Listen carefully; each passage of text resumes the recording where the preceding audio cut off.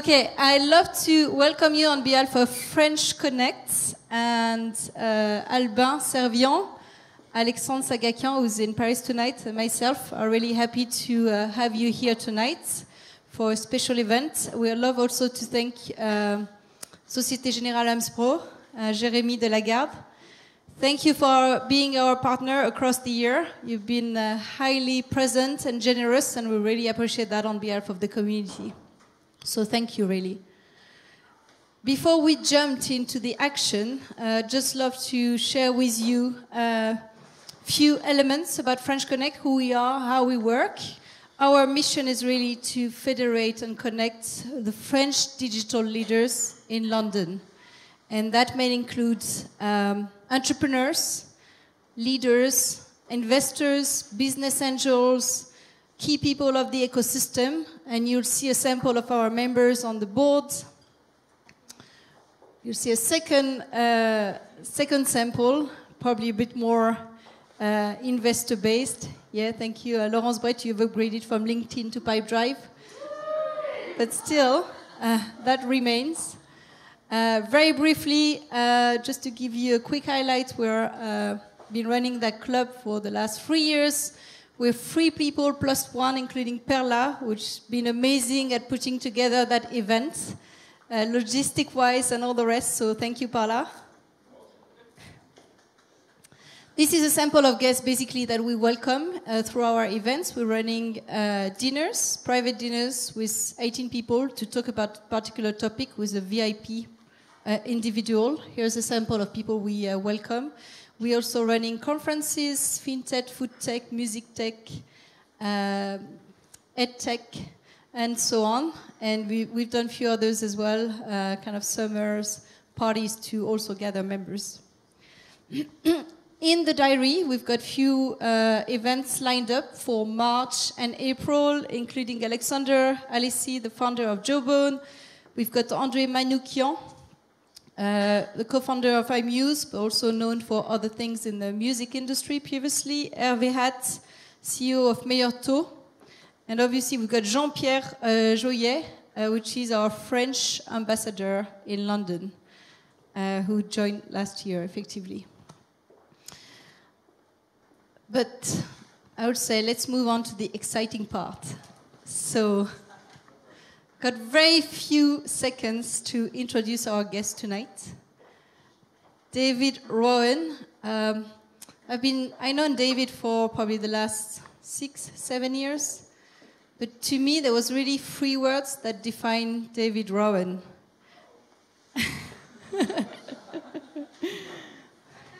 Is your heart trembling now? First one is inspiration. Inspiration through his journey and his parcours. He's been a columnist for The Times, Condé Nast, GQ, and also The Guardian. And at Wired, not only has extended the brand into conferences and a consulting business, but he's also an actor of the ecosystem. So he's been investing in 43 startup companies and digital companies. The second word is ubiquity. Because every time I see David, he's everywhere, basically. And I don't know if you had a chance to look at his Twitter profile. I've been trying to follow him through, but literally I quoted, like, spend the day in Tallinn reinventing a sovereign nation as an app store. Spend today in Helsinki with a bank that performs surgery. Founders for New York brought me to your city in 48 hours. And he keeps on. 125 flights per year. That's a lot. To investigate companies and entrepreneurs changing the world. So thank you for taking the time to be with us tonight. Really appreciate it. And then finally, the last word is knowledge. Knowledge for, we call it in French, the substantifique moelle. Yeah, exactly. In reference to our dear François Rabelais. And where we're talking about knowledge, just to name a few, social selling, social commerce, digital era, AI, deep learning, robotics, crowdfunding, wearables, a never-ending savoir for all our frogs friends here. I think it's a savoir-être, savoir-faire, and savoir-vivre. But this savoir is really worth only when it's shared. So thank you for coming over tonight to share that savoir with us.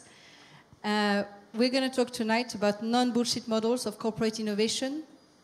Literally, how corporations survive today uncertainty, how they can innovate faster, quicker, more effectively, and be more successful and good at what they're doing. So without further ado, David Rowan.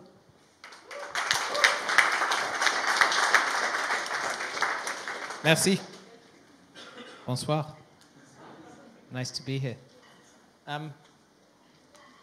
So I have a slightly odd life. I set up about 9 years ago this magazine in the UK, which is about the people building the future, not just in tech and science, but in architecture and design and business models.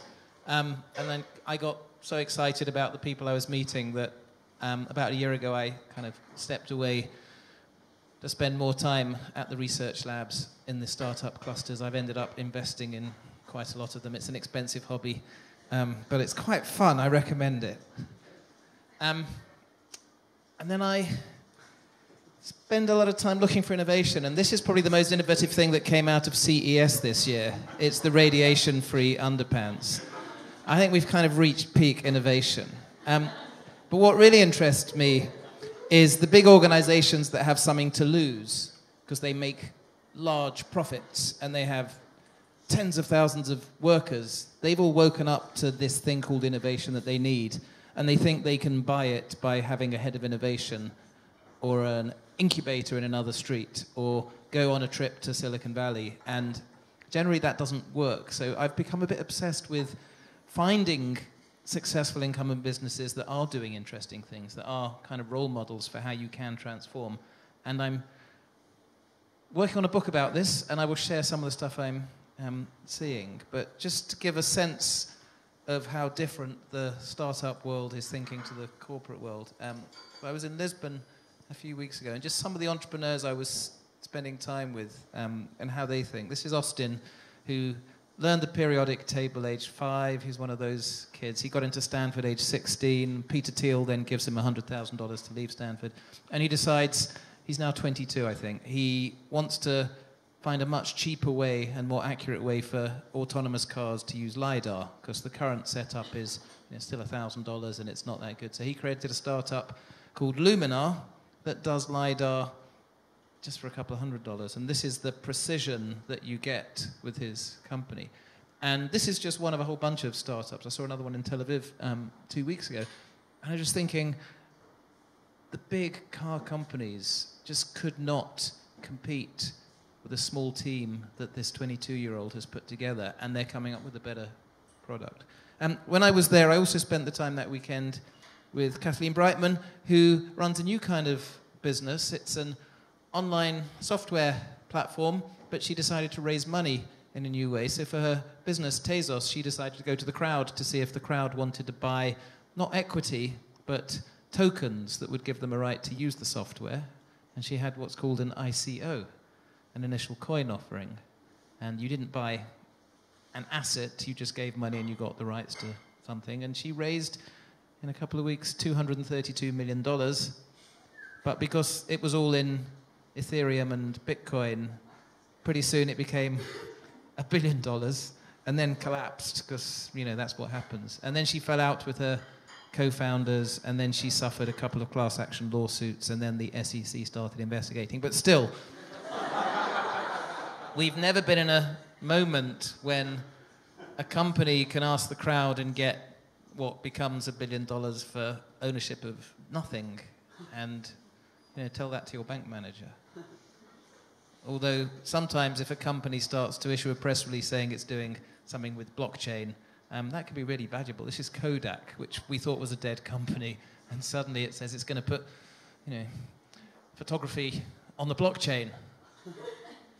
If you haven't got blockchain in your company's name, you're losing out. And finally, just an example, another entrepreneur I spent time with last year. It's called Lior. He worked as a product manager for Google Maps, and he left 2 years ago to do a startup with a friend of his. They didn't raise money, they funded it themselves, and they didn't have customers, so they didn't have any revenue, but in 8 months they sold their company for $680 million, because that's how it works now. If you come up with a data-led business and you're fast, then you have all sorts of crazy value. Their business was in autonomous transport, autonomous trucks, in fact. It was called Otto. They sold to Uber. Google then says that his co-founder stole a lot of proprietary data. It was a lovely court case which ended in a soap opera last week. But just think about this. We've never been in a time when in 8 months a company can be worth $2/3 of $1 billion. And they didn't have customers. They did one ride that they filmed, which was this one. Conventional 18-wheeler that drives itself thanks to a $30,000 retrofit. San Francisco startup Otto, which Uber bought this summer, made history with this truck. It completed the world's first truck autonomous delivery, carrying 50,000 cans of Budweiser from a brewery. It's obviously a very American vision of the future. It's about Budweiser. A French audience wouldn't appreciate that. So we're in a world where any company making trucks or cars is facing a fundamental existential threat, probably in the next 10 years, maybe 15 years. And human behavior is such that what seems impossible and weird very quickly just becomes the way you expect to do things. So if you think about getting in a car now that has no steering wheel, you may think it's slightly strange, but it won't be very soon. There was a guy, William Rimmer, who took his mum for a ride in his Tesla that he set to autonomous mode, and she wasn't comfortable the first time. It's scary. Oh, there's cars coming. Oh, there's cars. Bill, just put me back for me control it. Oh, dear Jesus. I could never. Oh, where's it go? And soon it'd just be another way to get to the shops. Just think of transport. We now have flying cars, the science fiction idea. This is Daniel Wigan from Lilium, electric vertical takeoff jets. And this is coming to market in the next year or two. And it's crazy. We have science fiction flying cars, and this is just not the only company. There's another German company called Volocopter that's doing these. Yeah, you won't laugh when it gets you to Heathrow Airport in 12 minutes. They're going to be about 300,000 euros initially when they hit the market in the next year, but then cheaper. And how quickly is it going from, the drone was something only the military could have, to now the drone Amazon is testing in Cambridge. This gentleman on the farm needed popcorn urgently, so the internet comes to the rescue and delivers him his popcorn. That's what I call progress. But just think of, the drone, how we've suddenly started to take for granted that a drone is there for selfies, and then it hits the culture in ways that we didn't predict. There's a new sport called drone racing where you wear the virtual reality glasses and you get the viewpoint of the drone, and suddenly Sky and ESPN have just paid millions of dollars for the TV rights to the drone racing leagues. So this idea, crazy idea, is now another mainstream sport. If drone racing's not your thing, by the way, there's drone boarding.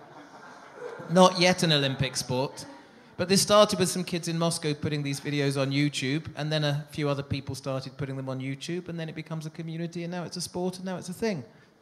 So, I thought I knew what drones were. I keep having to reinvent my assumptions.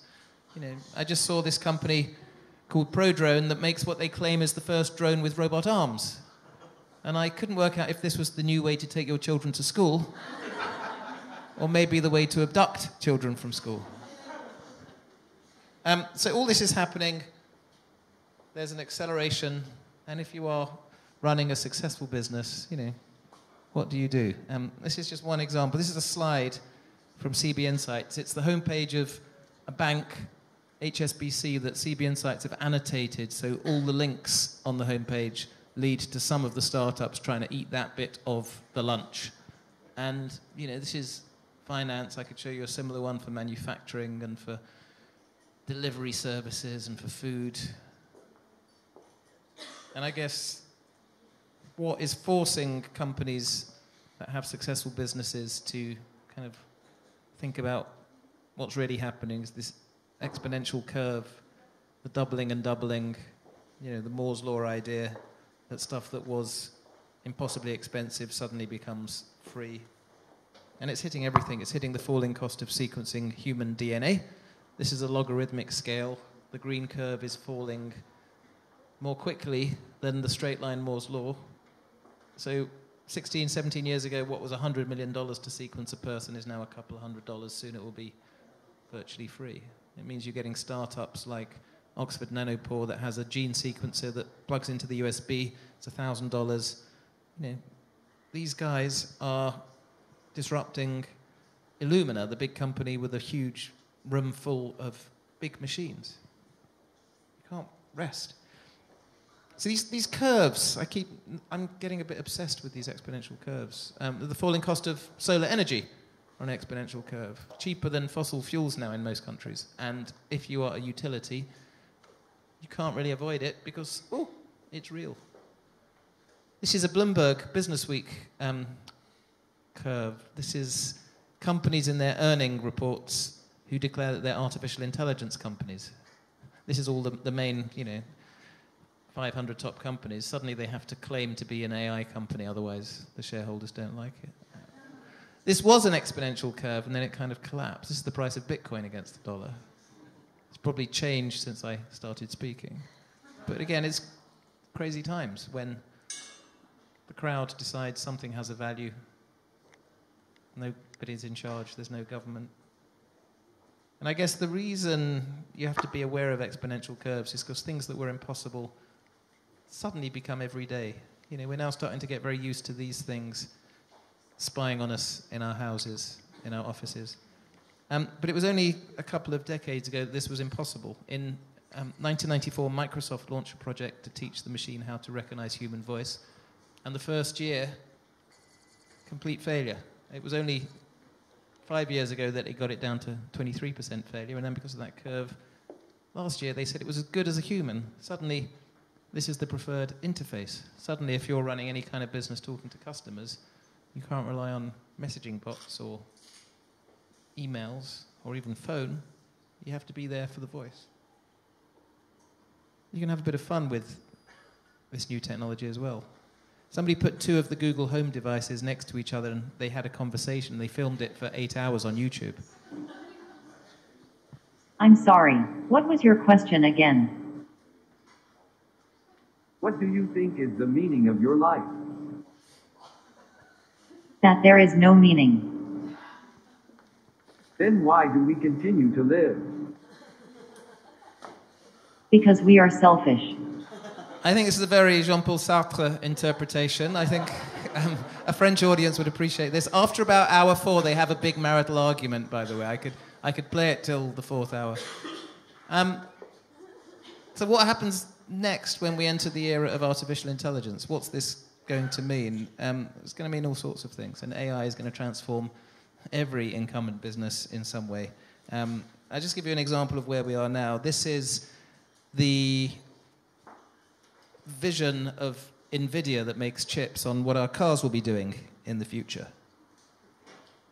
This is from the Consumer Electronics Show last year. The artificial intelligence network, the deep learning network, just by studying her eyes, is able to figure out what direction she's gazing. Maybe she's looking at, no, shouldn't do that. Okay, so that's called gaze tracking. And this next one is really cool. This is inspired by, this is lip reading. Take me to Starbucks. So your car will be reading your lips. And so the computer is now good at listening and looking and even understanding emotion. Just to give you another final example, this is a project from Stanford University where they take a video stream and they get somebody making facial expressions at a webcam and they combine them in a way that you wouldn't notice. Here we show a close-up of the footage from the previous live reenactment. The input video stream is shown on the left. Note that the target actor is re-rendered in a neutral pose. On the right, we can see the final output of our method. It's more interesting when you use a different American president. So, what's this going to mean for fake news? We're just at the beginning. We're going to have, Obama endorsing Trump in the next... It's kind of... Anyway, so how do you cope with this if you are a big company? Mostly they cope like this. they fall off the cliff but don't realize they've fallen off the cliff because they're still running until they look down. But inevitably, gravity finally catches up. So, you know, quarter by quarter you're doing well, so you don't think you have to change until gravity catches up with you. And then the answer is often, well, let's just go through a ritual of pretending to do innovation. So, you know, we have got an innovation strategy. We've got a very, very thick booklet about it. We have somebody who's a head of innovation. It's theatre. So I'm going to share with you 7 approaches I'm seeing in my quest for the real stuff. And I guess one thing I'm seeing that doesn't really work. And one of the first approaches that companies seem to be using effectively is the leadership gives up power and realizes the value is in the people further down the hierarchy. And I'll give you an example. There's a 5- or 6-star hotel about 2 miles away from here called Claridge's, which set a challenge. So the guy, Paddy, who owns Claridge's, wanted to increase the space.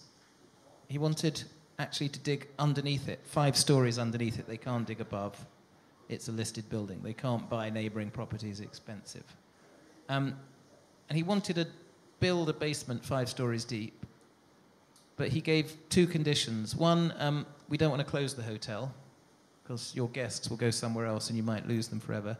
And 2, the only way we're going to get the builders in and the rubbish out is 1 window 2 meters by 2 meters. And for about 10 years, they kept getting architects, surveyors, all sorts of companies saying this is impossible. You're not going to be able to do this without closing the hotel. Until a London engineering company called Arup, that's in Fitzrovia, there's about 15,000 people around the world, said, actually, we think this is quite a fun challenge. And Arup is owned by its workers. And I went to see, you know, the bosses, and the deputy chairman says, I don't want any power. The whole point of my job is not really to have a job. I just have to get out of the way and make the 25-year-old feel they have power. Because our culture is all about how can people feel really motivated and stretch themselves. And if you are junior in the company and you want to learn a new skill, you can apply for a grant to go and spend 3 months studying somewhere else. And the Arup team went down to see the Claridge's team, and they thought, actually, we've got a way of doing this. They built their own network inside Arup. You know, the people who are enthusiastic got together a group of other people who are enthusiastic, and they did it. And in the end, they did it using miners. They got Irish miners to come down. They built these long passages, and they're holding currently, so far it's about 2 stories they've dug. I was in just before Christmas with the hard hat on and the boots, and they've got down to about the 2nd story. But they've taken on something impossible with this tiny window at the back, and they're going to do it. And they're going to do something that everybody else said was impossible by empowering the team. So there's another company, this is a Helsinki company that makes games that you probably play. Ilkka Pananen, the head of Supercell, talks about being the world's least powerful CEO. And again, Supercell is made of cells of about 15 people working on game characters, game narratives. And it's all about letting them play, letting them get excited about things, and then if it doesn't work, that's fine. They celebrate their failures in the company by getting the whole team together and toasting with champagne the lessons they've learned from failures. So I guess one of the approaches is to take big risks. You know, at Google's X R&D lab, you know, they've done some cool stuff trying to get the internet from balloons in the stratosphere. They kind of started this whole autonomous car thing. So Waymo, the Google business, is a huge, huge multi-billion-dollar business. But they also had some failures. And if you talk to Astro Teller, who runs X, he prioritizes the ability of the team to work autonomously, but to also decide when to kill a project. And they get bonuses according to how quickly they kill a project that's good, but not amazing, because they've delegated. So another approach I'm seeing is companies deciding, well, we thought our value was in this, but actually our value is in this, which is still kind of something that we stand for, but it's where the market is going. And I'll give you a powerful example. In November, I was in Helsinki in this hospital, which was built by a bank, the biggest bank in Finland. It's now built 5 hospitals. That logo at the back is the logo of the bank, Oppi. And they realized that a lot of the stuff that they make money on now is going to go away. So financial services is being disrupted. The bank still has, presence in all the high streets across Finland, but they've got a team together to think, okay, so we make money by lending so people can buy cars. In 15 years, people won't buy cars. They'll use the network of autonomous cars. What do? We'll do mobility as a service. So the bank has created an app that allows you to rent cars by the minute. The bank helps people borrow money to buy houses. Well, they thought, well, what can we do to compete with some of the startups in this space? Well, let's give our customers help in this really difficult transition. Let's create an app that helps them find designers and plumbers and interior decorators. But let's all rethink the whole notion of buying a house. If you're 25, you're probably going to be renting for a while, but you don't get any value in the upside of real estate prices. So they've now created a separate fund, or they're starting to create a separate fund, that will buy a house that you want, and you'll pay not rent, but like a blend between rent and ownership. And if you stay in that apartment for a few years, you will get an ownership share. But it's the only bank I've ever met that thinks running hospitals is what a bank should be doing. Because it's gone back to first principles. What are we here for? It's to help our members, our customers, get through difficult bits of their life. So reframing your value. There's a shop in Mayfair that's been there since the 1930s. It's hard to be in the bookshop business because selling books doesn't really compete with Amazon. And they realized maybe the value is not in selling books, but it's reframing it as curating collections of books. So they now do private libraries for people. They did 3,000 books for a wealthy Swiss individual. They charged £500,000. So in a commodified world of HD cameras, GoPro jumped up above the others because it was not saying we're about the camera. It was saying we're a media company. We're about sharing your lifestyle footage on our homepage. Don't do this at home, skiing into an avalanche. But it changes, the value of how you see that company.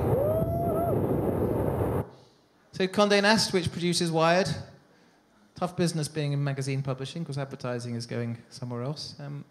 At Wired, we started an events business, a consulting business. Vogue is now involved with a college of fashion in Greek Street in Soho, charging quite nice fees to teach young ladies from all sorts of countries the basics. I'm going next month to see this Australian airline, which has reframed its value in a beautiful way. So they realized being in an airline business is not much fun. You don't control your main cost of fuel. You're competing with the low-cost carriers. But they have something that maybe is really quite exciting, which is a loyalty program that half of the population of Australia belongs to, Qantas Loyalty. 13 million out of 26 million Australians, and they love it. And you use your loyalty cards in Australia every time you go to a restaurant, every time you fill up with gas. So they've got a team of up to 1,000 people now building business on top of a loyalty program. Life insurance business, health insurance business, a golf club. They're in credit cards. The golf club, but the airline running a golf club with competitions to get people out there. And that's now about 30% of the profit of the whole company. Because when you've got loyalty, well, you don't have to pay to market new products. People already have a good feeling about it. Some businesses have realized they can become a platform on which other people can build businesses, and they both benefit. This is Lei Jun, who created a company in Beijing called Xiaomi that makes very high-end phones that often are compared with Apple's phones for quality, but they're much cheaper because they make no margin on the phone. He has often compared himself with Steve Jobs. He even made the mistake of doing a keynote wearing a black turtleneck once, and he used the phrase "one more thing," and the media didn't like that. And I'm not going to make any judgment on what the Xiaomi stores look like. But this is where they make their money. They make no money on the phones. They make the money out of the accessories. And, you know, the best-selling air purifier in China, the best-selling battery packs are made, well, not by Xiaomi, but they have the Xiaomi logo. They make them, or they've invested in 76 companies that make hardware. 76 startups. They just put like a small amount, $100,000 in each of these companies. And they say to the startups, so we'll give you access to our 150 million customers. We'll give you our supply chain. In exchange, we want our logo on your products and most of your profits. And I asked the guy running this team, making investments in startups, I don't understand why you don't make the accessories yourself. You'll have more control. You'll make more profit. And he said, no, you don't understand. We're 8,000 people now in Xiaomi. If we were making the accessories, we'd be 20,000, plus we'd never get decisions made. Also, these startups have to survive on the streets every day by producing what the customer wants today, not last week. And we could never do that, so we'd rather delegate that risk. So we put him on the front of Wired actually saying, it's time to copy China. Last week I was in Oslo to see a fertilizer company, which is not a sentence I've said very often in my life. A 113-year-old company called Yara invented how to make fertilizers, and they have a problem.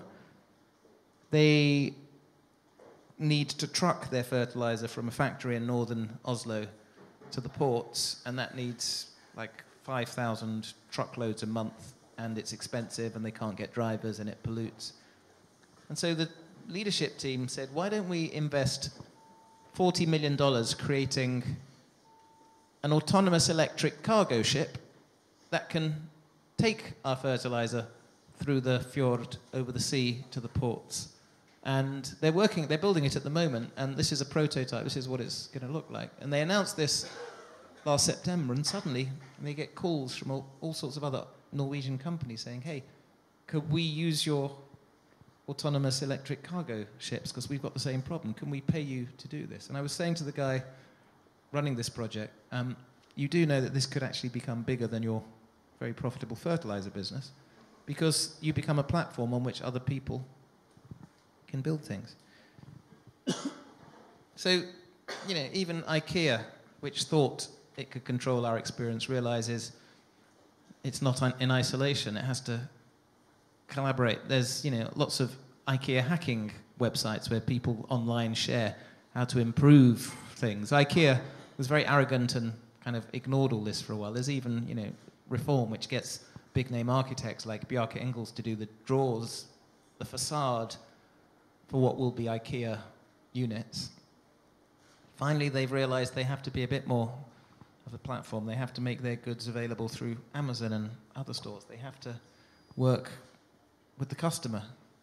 They hired, or they bought TaskRabbit, because you can't be in isolation anymore. If you don't build a platform, you could build an ecosystem in which there's value. My favorite example is Estonia, where it's a small country of 1.3 million people that is open to the whole world to become an e-resident. So this is Kaspar, who is head of e-residency. Thank you.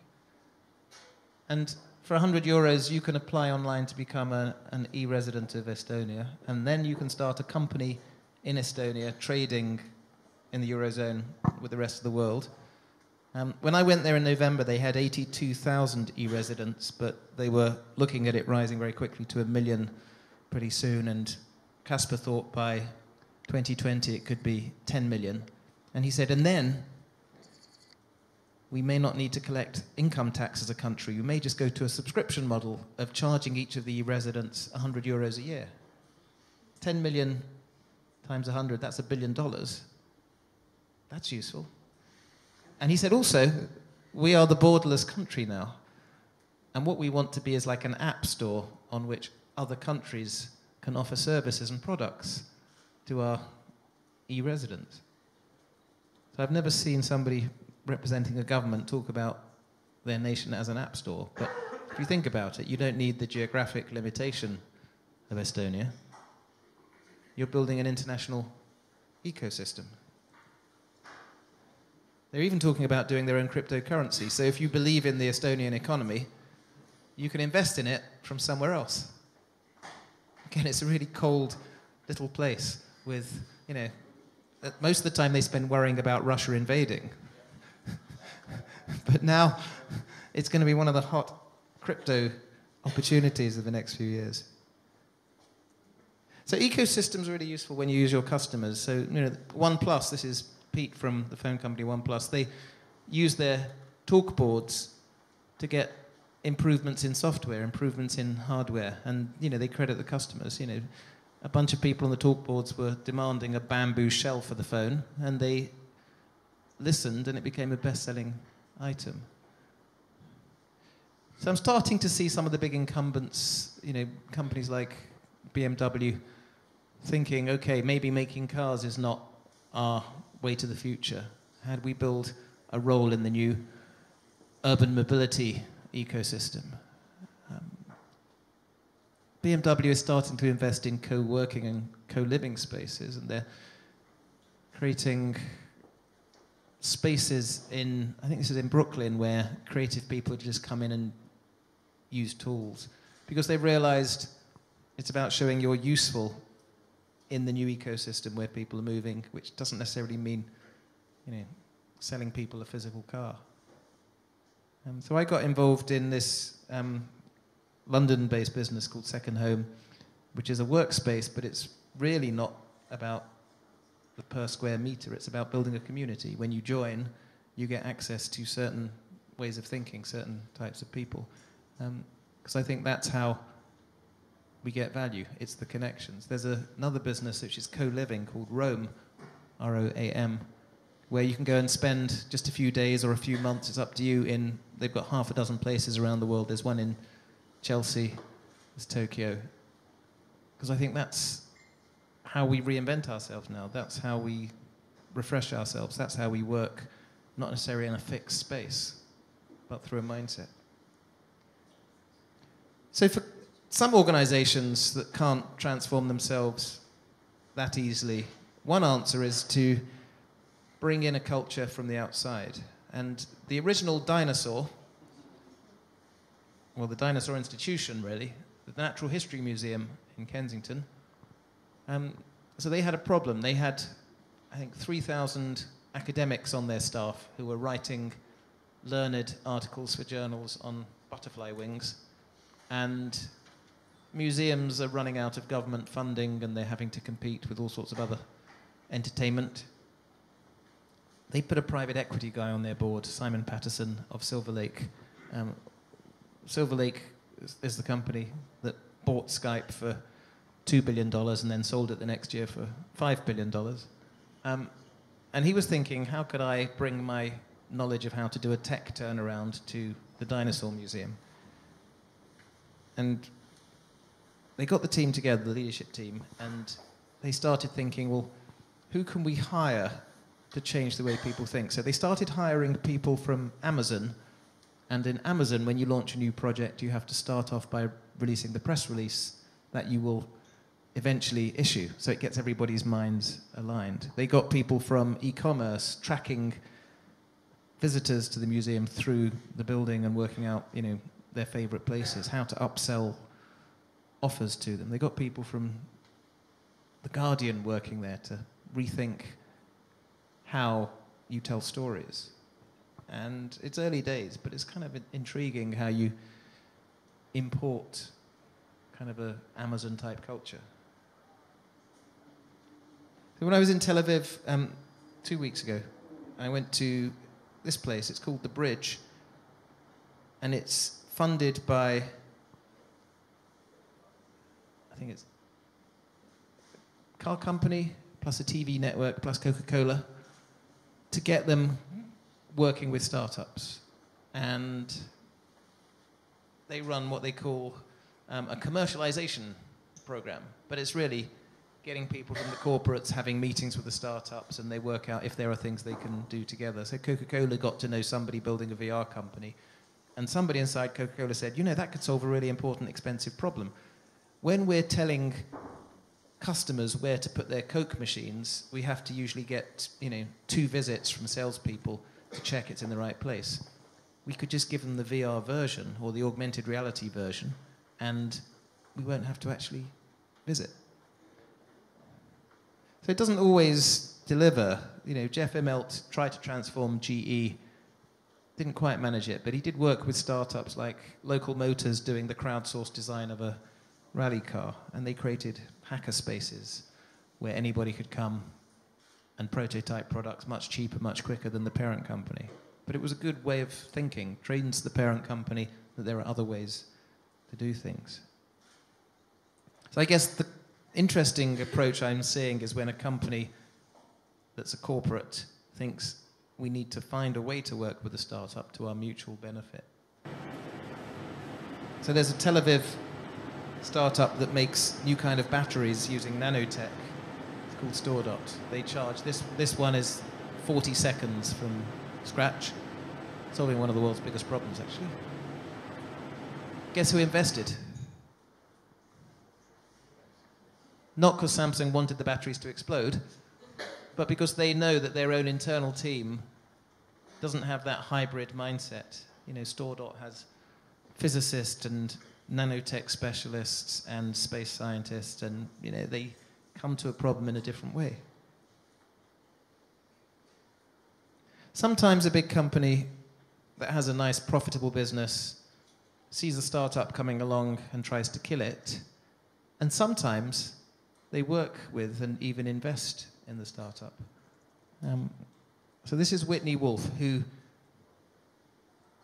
when she was in her early to mid-20s, straight out of college, got a job for this company called Hatch Labs, which is a startup building startups. So Hatch Labs got a bunch of 20-somethings together, launch a bunch of little companies, test them, most of them don't work.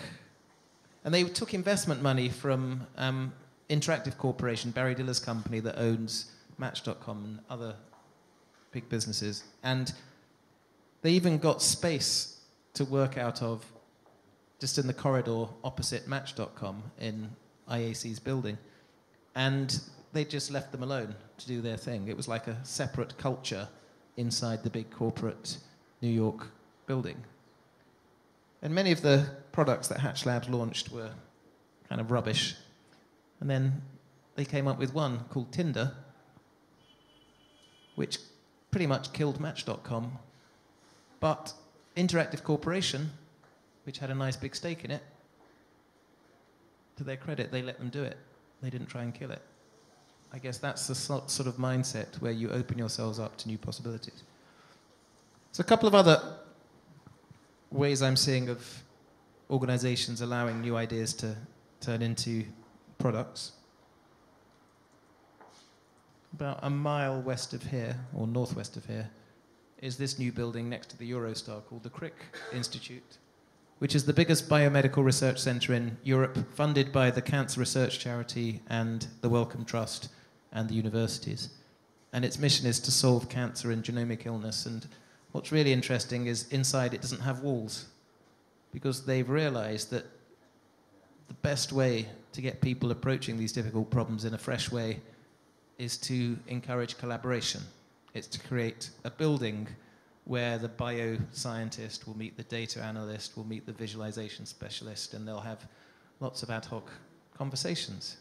And it's an amazing place. You should go. The Nobel Prize winner, Sir Paul Nurse, who's running it, was told by Camden Council that he couldn't have a restaurant because the council thought the people working there should use the local restaurants around the King's Cross development. And he went to the council and said, you know, when Francis Crick and James Watson were trying to work out the double helix that was DNA, they used to go to the pub, the Eagle in Cambridge, and they'd sit there with their beer and their sandwiches, and friends would drop by and make comments. And that's how they worked out what this double helix was. And he said, so if you don't let us have our cafe where people run into each other. You're going to hold back the cure for cancer. And he got his restaurant. This guy, Tony Hsieh, is obsessed with spaces that bring people together. He runs a shoe company that Amazon bought for $1 billion, and this is his office. It's like a gigantic party. And this is in the downtown part of Las Vegas, which is the poor part of Las Vegas. And he's been spending about $350 million of his own money trying to create a cool cluster that attracts, creative people, buying real estate, putting in restaurants and nightclubs and startup spaces and investing in startups. And he talks about doing this for the 3 C's: collisions, co-learning, and connectedness, because his vision, it's still unproven, the downtown Vegas project, but his vision is if you bring in people from different places with different mindsets and give them space to be creative, you'll create new value. Tony Hsieh, like a lot of people in the West Coast, are influenced by this city in the desert called Burning Man that people build for a week every August. It's a no-cash economy, it's a gift economy, but also a creative expression economy. And I don't think you would have Airbnb and similar businesses were it not for that spirit of experimentation that you get in Burning Man. And finally, another way that I'm seeing companies innovate in bold ways is just simply finding a clever thing they can get from data, a clever way to use data. So Anavo is a company that Facebook bought about 4 years ago. Anavo is an app you could download that squeezed bandwidth so you got more data for your money. The reason Facebook bought it is because it also told Facebook what apps people were using. And the reason Facebook got very excited about buying WhatsApp, because it could see through Anavo data how quickly WhatsApp use was growing. Last year, Facebook used Anavo to find out that younger people especially, were using a new social app called House Party. And Facebook then used that information to go and try and buy House Party, but House Party said no, so then they just copied all the features of House Party. WeWork, which has a completely spurious $20 billion valuation, they're claiming that the valuation is not about the office space, it's about we have data on how to optimize productivity. We know how many square meters each worker needs, what time of the day the temperature needs to be raised and lowered. And they're going out to the market now saying that. And, you can be skeptical, but you do know that data itself creates new value. The biggest car parts manufacturer in China, called Wangxiang, that's been there since the 1960s, it's a commodified business now.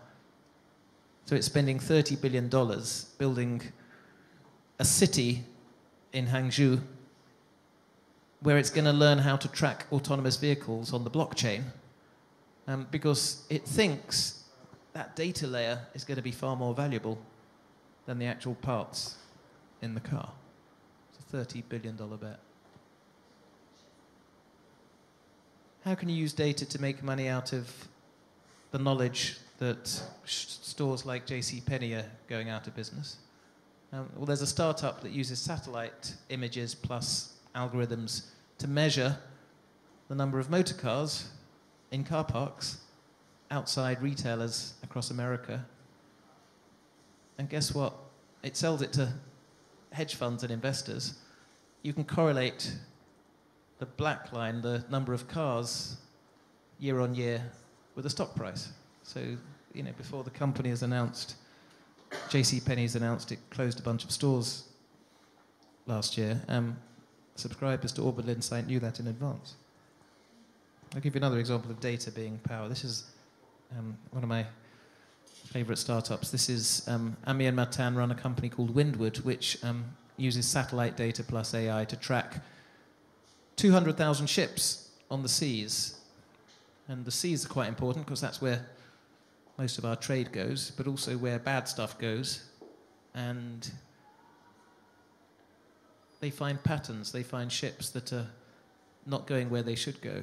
And it's easy if you're a ship captain to turn off your signal or put a fake signal pretending you're another ship. And they sell at Windward this data to insurance companies, to intelligence agencies, to investors. And I'll give you one example. Last year they were tracking this 200-meter tanker registered in the Bahamas that started in Malaysia and starts to follow a route via India, and then it went off the grid. You couldn't track it anymore in the middle of the ocean. But very soon after, they picked up on the same path what seemed like a different vessel that went to Dubai, did a couple of stops, came out again, and then disappeared. Oh, and the original ship carried on. And intelligence agencies are paying big money for this sort of information. And I don't know what happened in Dubai, but it looks like there was something that the ship owner didn't want you to know about. But that data layer, well, that worked. I just want you to know that everything is now data, and this is going to upset all the French people here. But there are even startups turning wine into data. These guys run a San Francisco business called Ava Winery, and their mission is to make wine without using grapes. It's shocking, isn't it? Shocking. And they reverse engineer the molecular structure of a glass of wine from the gas above it to the alcohol content, and they use plant molecules to replicate it. And this is it. And I tasted so far they've got their kind of sparkling, I don't know if it's a kind of Chardonnay, but it's a sparkling white, and it's quite sweet. And, you know, in a blind taste test, I maybe wouldn't have known it was different from the cheap Asti from Lidl or Aldi. My advice is don't try the Shiraz. It's good for running your car, but don't try it. And I'm going to leave you with the one thing I'm saying, which is a bad thing for organizations to do, which is kind of assume that, well, we're here, we're successful, there's no reason to change.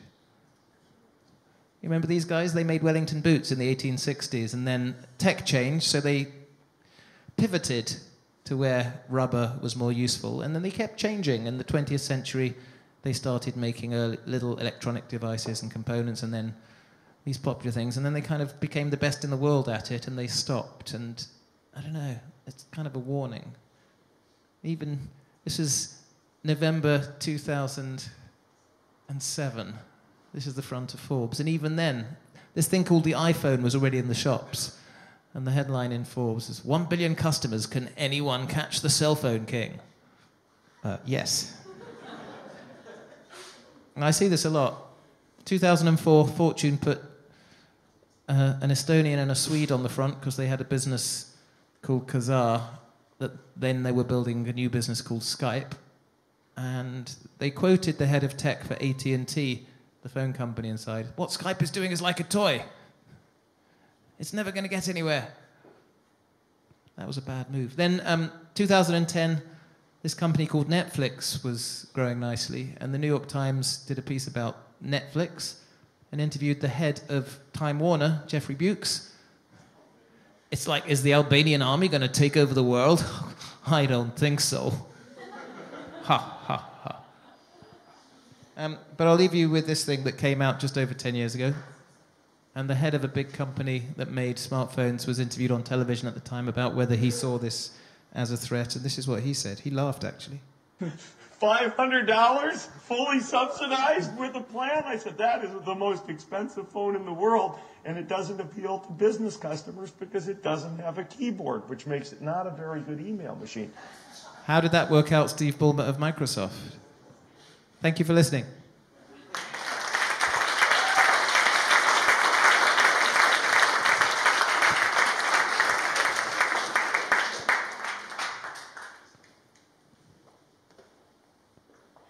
Great, thanks, David. I think Je vous en prie. You probably all find it very insightful. Just wanted to hand over that microphone to a few people in the audience who might find it useful to And I also want ask your questions. ideas of case studies I should put in my book. Are there any examples you see of successful companies actually transitioning in interesting ways? Thank you very much for this keynote. Mélanie Merlet, heading business development at Coursera. I work out of a WeWork, and I can tell you that I'm also pretty skeptical about all the data that they supposedly have to justify their valuation. I moved to London a couple of months ago after having spent a couple of years at the heart of Silicon Valley studying at Stanford University. So I got to taste the Ava wine, and I don't recommend it. But I'm curious to hear from you, what are some of the unique assets that you see in Europe and some of the key challenges that Europe has to overcome so that the next innovative business model and not as much the next bullshit business model comes from Europe rather than Silicon Valley or Tel Aviv? Or Estonia, sorry. It's really in our favor that we have lots of local cultures and local ecosystems, and in particular local universities. And, you know, one of the reasons that London gave the world a lot of fashion brands and pop stars was because we have places like Central St. Martin's. We have people coming together and building each other's confidence in communities. And that's what a cluster does. That's what an ecosystem does. Lisbon I find quite exciting at the moment because there's a couple of very good tech universities producing AI talent, and their salaries are about 20% of the salaries of AI talent in the West Coast. So now Lisbon is a really good place to build a machine learning company. And you can say similar things about Tel Aviv, where the military has led to an awful lot of companies building huge businesses on sensors, on tracking people, on computer vision. So I guess Europe's great benefit is we have local eccentricities and strengths, but also particular needs. Estonia's need was, shit, the Russians are coming. We need to back up. We need to back up our whole country. Let's get everybody registered as a digital citizen. You know, that gives them an edge. I think the downside of the Valley at the moment is it's becoming a bit of a monoculture, and its enormous success has created a certain arrogance. And I don't know, I like looking at Homer and, you know, historical accounts of great empires that thought they were going to be there forever. The Romans were going to be there forever. And it usually comes when you think, you know, the world owes you that kind of respect. I hear Paris is doing well. Paris has got something to prove. Paris has to show London that it's kicking our ass. I hear that's a good thing for the French. But, you know, what creates ambition? Partly government getting out of the way, partly education institutions knowing what the market is going to be wanting, and partly enough successful people already there who mentor the next generation and who fund the next generation. I'm still bullish on London long term because we have a lot of people here who are helping build the next generation. But, you know, we can't relax. Hi, thank you so much for the talk. I'm a product manager at Pusher down the road in Old Street. You talked a lot about a kind of utopian disruption of the market changing so much with the drop in price, all these really impressive technologies. Do you think that there is a new gravity of the market? Like, what are the things that are going to fundamentally hold back innovation, as opposed to the sort of disruption of, you know, large conglomerates that are changing rapidly? Network effects giving the ownership to one or two or three companies. So one of the fastest exponential curves at the moment, one of the steepest, is progress in the various forms of AI to automate processes, but also to understand us as individuals at scale. And the reason Facebook and Google and Amazon and a couple of others are devoting all their hiring resources to acquiring the best AI talent is because once you have them inside your system, you have a very, very unfair advantage. And there's a very good chance that in the next 20 or 30 years, the people who are programming the AIs of the future will be able to use them not just to generate vast amounts of wealth and automate all sorts of things that today can't be automated, but to generate all sorts of new power that we haven't yet kind of worked out. There's even companies like DeepMind inside Google that are trying to build an artificial general intelligence that will then, at some stage, become smarter than the rest of us and decide, what's best for the world. Maybe humans that cause all this pollution, maybe they're inconvenient.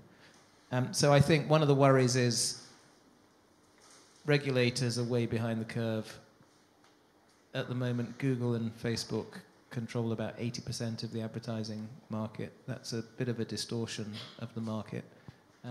But they have every commercial freedom until there's an antitrust case to do that.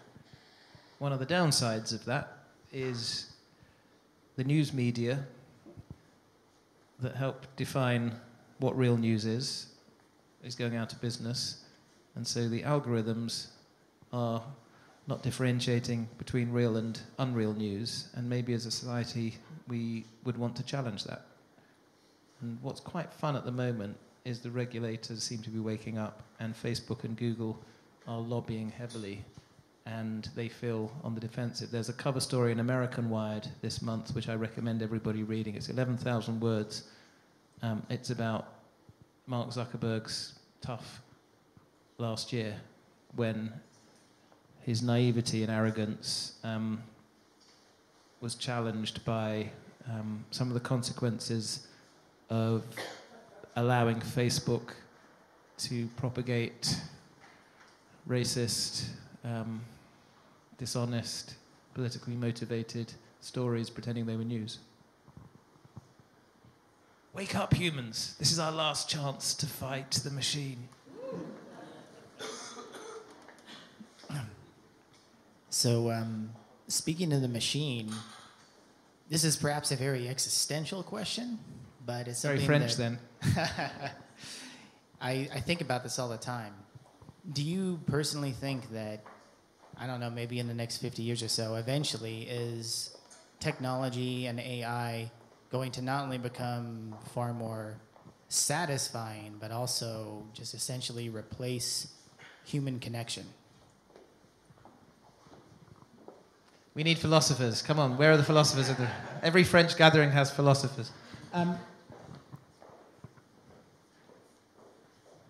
an optimist, so I like the fact that growing micro-targeting is going to make us all live longer and healthier. The machine will know our own genetic predisposition, our own microbiome, our own diet, and any risks that can be mitigated. The machine will make us better educated because it will ensure that our own personal progress in learning is validated by what we're given. So it won't be a generic teacher telling the whole class something. Entertainment will become even more micro-targeted to what you like, which has downside risks and upside risks.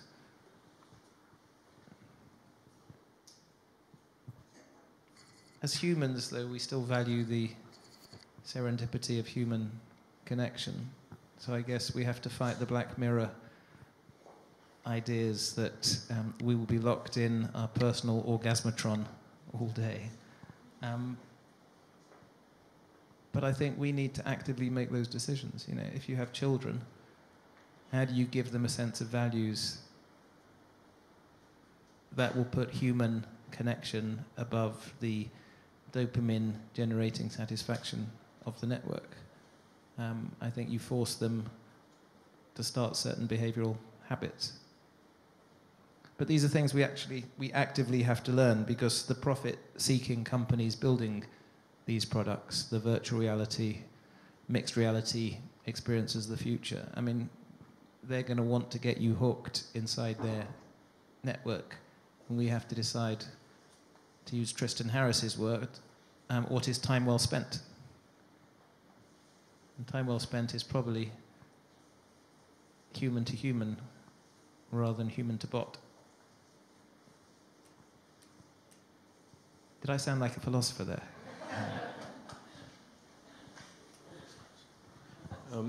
So I have another weird question, and thanks for this question, actually, I like it. So I'm Augustine. I created a production company, and we do advertising films. So I like to think about things in terms of stories. And you're saying that innovation, tech is going to change everything. So if we take that to the full logic, like if you were today to create a country and you had to choose one law, what would it be?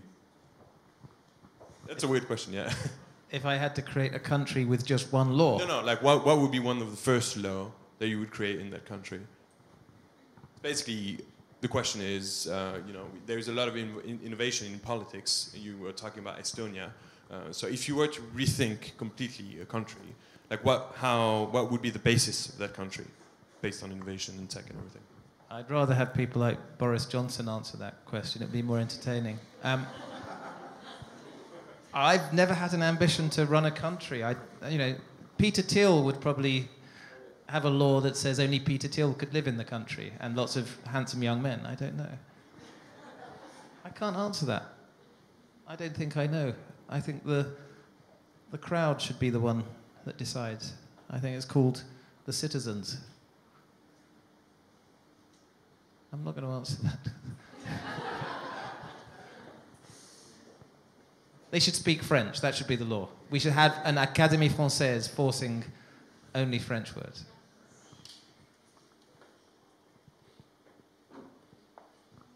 Hello there. I'm Jazz. I'm from a tech company in Estonia.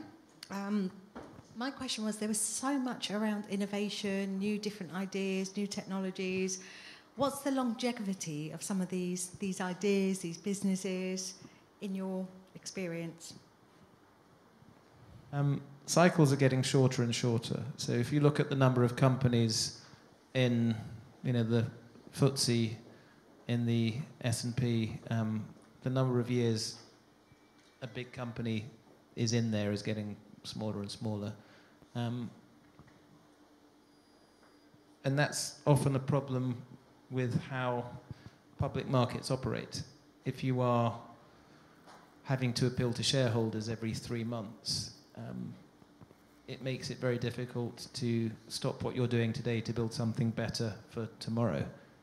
On the other hand, I'm seeing a lot of organizations that are either mutually owned or family owned that have the courage to invest now for tomorrow. And I think those are the sorts of organizations that are most likely to survive. That bank in Finland that's building hospitals is owned by its members. It's like nationwide. And it means they don't care what happens in the short term. They have to keep making money, but they can take a hit in the short term to build something of value. But it's very hard now to have a 5-year plan in any kind of business. My favorite quirky entrepreneur who thinks like this is Masayoshi Son from SoftBank, who has published his 300-year business plan. You can download it as a PDF. It's a remarkable corporate document because it starts with pictures of people committing suicide, jumping off bridges. And he says, so what is the purpose of SoftBank? It's to connect people and make them happier. And that's our eternal value. And this is how we will put this value at the forefront of what we do for the next 3 centuries. And I think longevity is more likely to be correlated with values than with business models, than with product lines. So what does an organization stand for? What does the leadership think is their temporary responsibility as they're passing through an organization? So I'm often asking startup founders when I'm working with them, yes, but what are you representing? What are you here for? what's the difference you're going to make to the world? And I get disappointed when they still think their role is to make a product that gets the market happy, because I think the weather changes all the time. You don't know what's going to get you there. But a value system, especially mission-driven for-profit businesses, have a big advantage because they stand for something.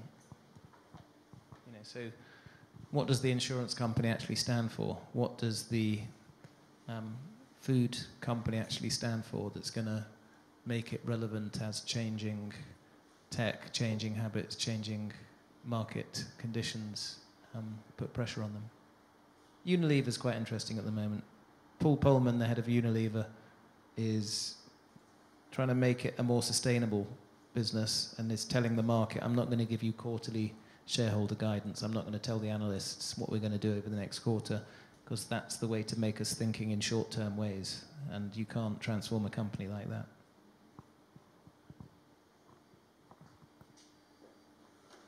Hi there, Nicolas Jacquier.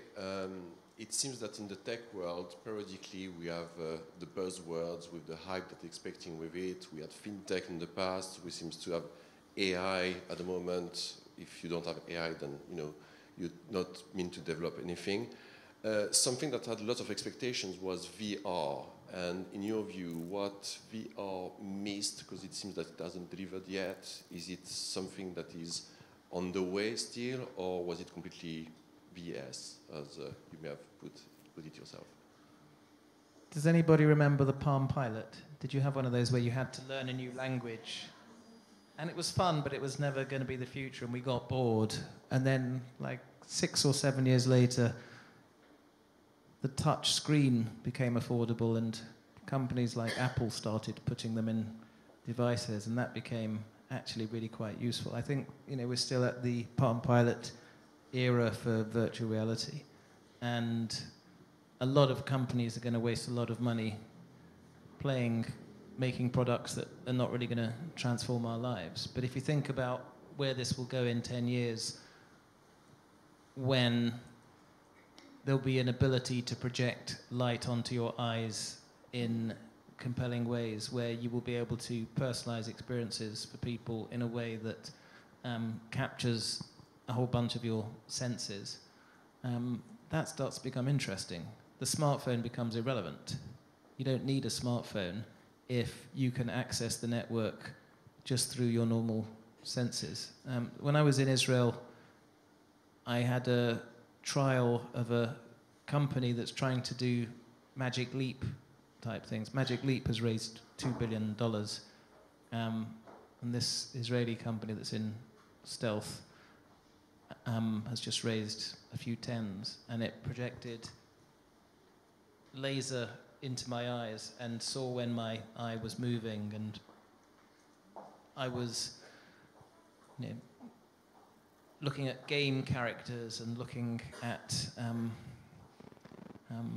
entertainment by wearing something on top of my head, which eventually might just be glasses, I don't know. But you just realize the possibilities when it becomes friction-free and seamless.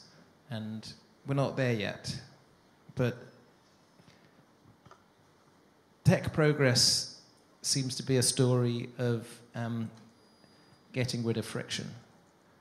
And computer mouse solved a way of inputting, but touching a screen solves the friction of using a computer mouse. Talking solves the friction of writing. Thinking solves the problem of talking. Elon Musk is, among other things, running a business called Neuralink, whose mission is to understand what we're thinking simply by reading electrical signals inside the brain. So you don't actually have to waste energy processing that into speech. And that's the only way we're going to stand up to the AI collectively, getting all our thoughts together. Longer term, it makes sense to me that we will interact with the network in the physical world in a way that doesn't entrap us, doesn't cause us to wear heavy things, doesn't make us feel uncomfortable. Google Glass made us feel self-conscious. It didn't work. But with any tech, from the railways to the canals onward, there's usually vast fortunes lost in the first couple of stages until a few latecomers make all the money. And I suspect we're still in the early stages of VR. I don't think Oculus is going to be the one. I don't think Magic Leap is going to be the one. Maybe somebody here is building the one. Hi, I'm a product marketing messaging specialist from Pipedrive. We're a CRM in the building. Yeah, it's really interesting what this gentleman next to me said about, you know, our machine's going to take over that personal relationship and that experience human to human. And I'd urge anyone to watch that film Equilibrium if you haven't seen it. It illustrates the numbness of life without human interaction. And I think that's the value that we should be teaching the next generation, not to be searching for perfection, but the whole spectrum of emotions that you get from human interaction. So I'm going to quote Ja Rule. Love is pain, apparently. But there is a whole spectrum, and I think it's important that, you know, we look at the wonderful things we can achieve with technology, but we respect human nature and emotional connection. We do, but it's often the tech people who are the most obsessed with experimenting with mind-altering substances. So, you know, they also want to escape reality. So I think there's also a human tension. Reality has its moments. I'm a big fan of reality. But then quite a lot of people want to be able to create a virtual way, whether it's through narcotics or some tech experience. I suspect when it's very easy in your home to switch on the dopamine-generating kind of fantasy experience, many of us will do it. And just look at people's behavior in the street with their addiction to these things. I suspect it won't be as rational and clear-cut as you may hope. I suspect we will, all of us, be guilty of binging. We know what makes health, we know what kind of food makes health, but, you know, many of us slip and then get obsessed with diets and stuff. I think the same will happen with non-human experiences, because it will just be there and easy and low cost and, in the short term, satisfying. It may not be entirely satisfying in the long term. Hi, my name is Laure Clairier from Lontrux. I have a reality question for you. So when corporates come to you for advice in terms of, you know, how they should innovate, practically, how do you help them move from that fixed thinking mentality to open up and you know, go through, you know, some of the recommendations that you took us through? So I'm at the slightly earlier stage, and I'm the one trying to find corporates that are doing things that work to then translate that for other corporates. But when I talk to C-level execs who say, yes, we're very innovative, this is what we're doing, how can we become more innovative? I guess the first thing I ask them is who takes responsibility in their organization for change. And if it's not the CEO, then they're not going to get anything done. And if the board is not taking responsibility for transformation, then they're not going to get anything done. Because it's about giving up power, because the world has moved in a different direction, and the person at the top usually has been there for long enough to get to the top and comes from a different culture, comes from a different mindset. So, I mean, I shared a couple of approaches. One of the things I would be interested in understanding is how the C-level gets feedback from the junior people in the organization. Because if you're not listening to the people who are the eyes and ears of the company with customers at trade shows on the ground when you're wasting a gigantic resource. So I think there's role-playing you could do, there's challenging the thinking of executive teams, but there's also making them understand how startups think and act. There was an off-site for a law firm, and they asked me to come and talk to them about startup culture. And I said, well, rather than me talk to them about startup culture, why don't I explain how some of the startups I know think? And then we'll divide everybody into teams and get them all pitching a product that their team developed that their law firm might want to buy. And that became much more interesting because that got them thinking about real needs. And that got them thinking about challenging their bosses who were in the room about what they weren't getting now. And, you know, they were honest. So how do you create honesty inside organizations about needs as opposed to processes? But if I could solve this in 2 minutes, I would be Accenture plus Boston Consulting Group plus EY plus McKinsey all in one, because that's how they make their money. Trading on the uncertainty of the executive team about how to transform organizations which desperately need to.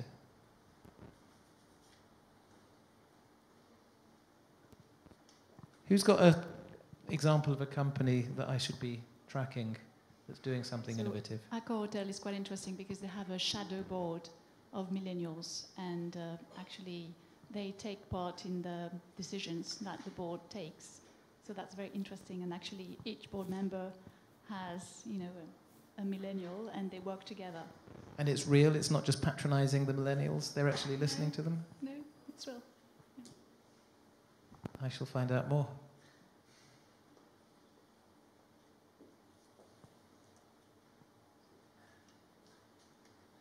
Is he allowed 2 questions, this gentleman?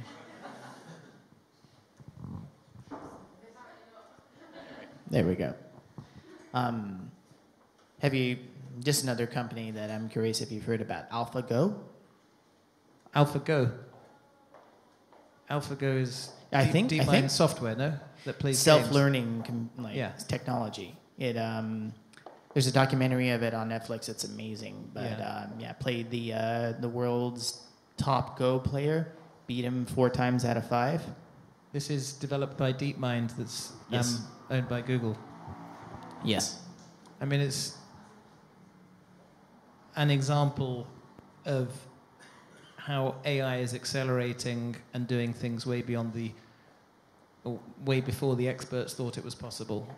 So when AlphaGo beat the world champion of Go, Lee Sedol, a couple of years ago, a lot of the commentators said this would not happen for another 10 years, 15 years. And AlphaGo has learned, or a later version of AlphaGo has learned how to play this most complex of games called Go without any training by teaching itself. So this is what happens with smart machine learning. It can take in all sorts of data points and outperform. There's a book called Life 3.0 by Max Tegmark that came out a couple of months ago that is looking at the risks for AI that gets beyond the control of the human. And he starts with a scenario that's a bit like a DeepMind scenario. It's a company called Omega, and it designed a general artificial intelligence called Prometheus. And Prometheus works out how to game the economic markets to make money, how to game Amazon Mechanical Turks to make money. So it, gets trillions of dollars, and then it uses its resources to track everybody on Earth through their devices. So it knows your prejudices, it knows how to sublimate you, how to control you, and eventually it decides it doesn't need humans anymore and it can take over. And it's a thought exercise, but a network that's fed vast amounts of data that is programmed to learn and make its own decisions, at some stage doesn't need its programmer.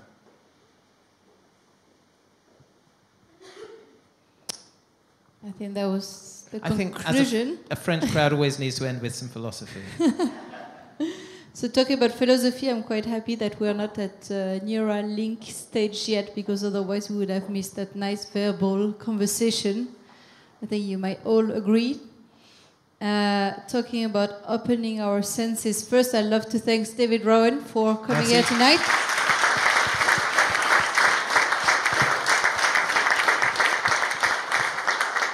Our partner, Société Générale Hansbrough, represented by Jeremy. Thank you for supporting us.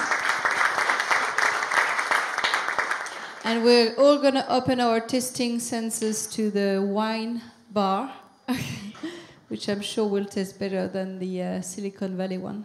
Thank you for attending. Thank you all.